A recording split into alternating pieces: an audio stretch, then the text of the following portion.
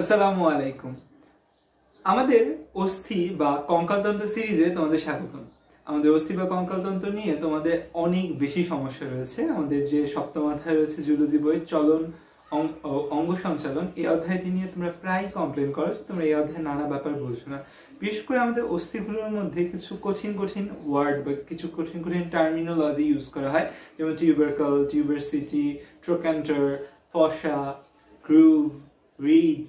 তো এই জিনিসগুলো বুঝতে আসলে তোমরা ভুল করো, এবং যেটি ঝামেলা হয় যে আসল অস্থি না দেখলে আসলে এই ব্যাপারগুলো মনে রাখা যায় না। তাই আমরা আমাদের নতুন সিরিজে তোমাদের প্রতিটি রিয়েল বোনস দেখিয়ে সেখানে কোন জায়গাটির নাম কি তোমাদের বইয়ের আদলে তা আমরা তোমাদের দেখাবো। আজকে আমাদের যে টপিকস বা আজকে আমরা যা পড়বো তা হচ্ছে বক্ষ অস্থি চক্র। নাম থেকে আসলে অনেক কিছু জানা যায়।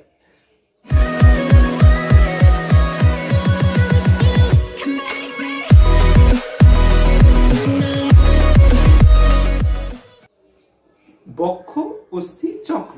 চক্র মানে এই জিনিসটাকে ঘিরে রাখবে একটা জায়গাকে, গোলাকার হবে জায়গাটা প্রায়। এবং বক্ষ অস্থি মানে আমাদের এই যে হাত রয়েছে, এই হাতের সাথে আমাদের যে বক্ষপিঞ্জর, এই বক্ষপিঞ্জরকে যুক্ত করে রাখে দুটি অস্থি। একটা হচ্ছে আমাদের এই জায়গায় একটি অস্থি রয়েছে, যেটা নাম আমি তোমাদের অক্ষীয় কঙ্কালের মধ্যে, আমি অক্ষীয় এবং উপাঙ্গীয় কঙ্কালের মধ্যে পড়িয়েছিলাম। এখানে একটি অস্থি থাকে, তার নাম ক্লাভিকল। আর পেছনের দিকে একটি অস্থি থাকে যার নাম স্ক্যাপুলা। তো এই দুটিকে বলা হয় কিন্তু বক্ষ অস্থি চক্র। তোমাদের পরীক্ষা এমসিকিউতে আসে যে বক্ষ অস্থি চক্রতে কয়টা অস্থি থাকে। তোমরা নির্দ্বিধায় বলবে বক্ষ অস্থি চক্রে দুটি অস্থি থাকে। একটি অস্থির নাম এই ক্লাভিকল। খেয়াল করো, এই অস্থিটা যা দেখছো তোমরা, এই অস্থিটার নাম হচ্ছে ক্লাভিকল। এই ক্লাভিকল অস্থিটার মজার ব্যাপার হচ্ছে এই ক্লাভিকলের কিন্তু দুটি নাম রয়েছে। মেয়েদের ক্ষেত্রে ক্লাভিকলকে বলা হয় বিউটি বোন বা সৌন্দর্যের প্রতীক এই ক্লাভিকল।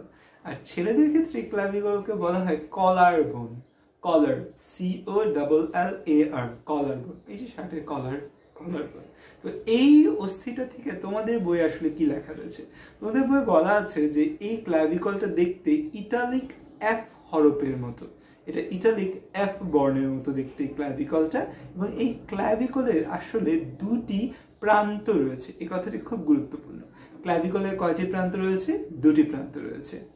এই যে এটি একটি প্রান্ত, এটি একটি প্রান্ত। আমরা যে কোনো বোনসেরই দেখবো যেগুলো লম্বাকৃতির বোনস হবে, সেই লম্বাকৃতির বোনসের দুটি প্রান্ত থাকবে। মানে অবশ্যই একটি লাঠি যদি দেখি, লাঠির দুটি প্রান্ত থাকবে, ঠিক তেমনি এটিরও দুটি প্রান্ত রয়েছে। বা মেডিকেল ভাষায় এগুলো বলা হয় টু এন্ড, দুইটা এন্ড রয়েছে। তো এই দুটো জিনিস কিছু না কিছুর সাথে যুক্ত হবে। তো এই যে আমাদের ক্লাভিকল রয়েছে, ক্লাভিকল আসলে কার সাথে কিভাবে যুক্ত হবে? এই যে ক্লাভিকল রয়েছে আমাদের, এই ক্লাভিকলের দুটি প্রান্ত, এই দুটি প্রান্তের নাম ভিন্ন ভিন্ন দুটি নাম। এই যে প্রান্তটি রয়েছে, মোটা আকারের যে প্রান্তটা তোমরা দেখো, এই জিনিসটি যেটি একটু মোটা, এই মোটা আকারের প্রান্তটা যুক্ত হয় আমাদের স্টারনামের সাথে। আমরা তোমাদের স্টারনাম দেখাবো। স্টারনামের একটি অংশ রয়েছে উপরে যার নাম ম্যানোব্রিয়াম। সেই স্টারনামের ম্যানোব্রিয়ামের সাথে যুক্ত হয় এই প্রান্তটা। সেই জন্য এই প্রান্তকে বলা হয় স্টারনাল এন্ড। এই জন্য প্রান্তকে বলা হয় স্টারনাল এন্ড বলা হয়। এবং এই যে প্রান্তটি রয়েছে, এই প্রান্তটি যুক্ত হয় স্ক্যাপুলার সাথে। তোমাদের স্ক্যাপুলা ইন ডিটেলসও পড়ানো হবে। এই অস্থিটার নাম কিন্তু স্ক্যাপুলা। স্ক্যাপুলার এই যে অংশটা, এই অংশটার নাম অ্যাক্রোমিয়ান প্রসেস। তোমরা যে জায়গায় প্রসেস ওয়ার্ডটি পাবে, মনে রাখবে প্রসেস মানে প্রলম্বিত অংশ। এই যে দেখো, এটা কি সুন্দর যাচ্ছিল, এই জায়গাটা প্রলম্বিত হয়ে গেছে, তো এটার নাম অ্যাক্রোমিয়ান প্রসেস। তো আমাদের এই ক্লাভিকলটা এইভাবে যুক্ত হয়। এই প্রান্তটা যুক্ত থাকে স্টারনামের সাথে, এই প্রান্তটা যুক্ত থাকে অ্যাক্রোমিয়ান প্রসেসের সাথে। যেহেতু এটা অ্যাক্রোমিয়ান প্রসেসের সাথে যুক্ত এই প্রান্ত, তাই এই প্রান্তের নাম কিন্তু হবে অ্যাক্রোমিয়ান প্রান্ত বা অ্যাক্রোমিয়ান ইন্ড। তাহলে এইখানে আমাদের দুটি প্রান্তের নাম মনে রাখা লাগবে, একটা নাম স্টারনাল ইন্ড, আরেকটির নাম অ্যাক্রোমিয়ান ইন্ড। এবং এই ক্লাভিকলটি একটি লং বোন। তোমাদের বইগুলোর মধ্যে আসলে অনেক বই এই জিনিসটা অ্যাড করেছে যে লম্বা অস্থি, খাটো অস্থি। তো এই অস্থিটাকে বলা হয় একটা লং বোন, কারণ এই অস্থিটা আমাদের ওজন বহন করে। লং বোন বলার একটি অন্যতম শর্ত হচ্ছে তারা কিন্তু ওজন বহন করবে। সো তোমরা ক্ল্যাভিকল একটি ছবি আঁকো, ছবি এঁকে এই দুটি প্রান্ত চিহ্নিত করো এবং লিখে ফেলো নিচে যে ক্ল্যাভিকল একটি লং বোন। এবং ক্ল্যাভিকল কিন্তু কার কার সাথে যুক্ত হয়? একটি প্রান্ত যুক্ত হয় স্টার্নামের সাথে, আরেকটি প্রান্ত যুক্ত হয় স্ক্যাপুলার অ্যাক্রোমিয়ান প্রসেসের সাথে। সো আশা করি এই ক্ল্যাভিকল থেকে আসা কোনো প্রশ্ন তোমাদের নেক্সট আর ভুল হবে না। তো আমরা এভাবে প্রতিটা বোনস নিয়ে ইন ডিটেলস তোমাদের বই অনুসারে কিছু কথা জানবো।